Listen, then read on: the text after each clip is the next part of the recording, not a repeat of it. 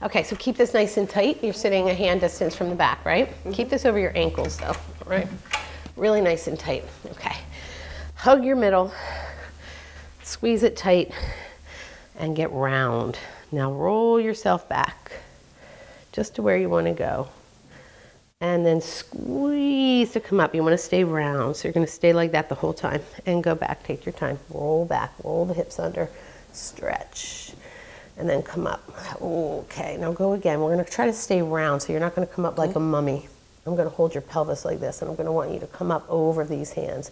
So curl, curl, curl. Keep this behind you. You see what I mean? Yeah. So as you come up, you're really trying to like hold that back and bring everything up around it. So take your time. Let's time it with your breath this time. Go back. Take a breath, take a breath, take a breath. Hold your breath. Now start exhaling. That was a good one. See how we're holding this back? And then go back again. So you're rolling this under. You can go back as far as you want.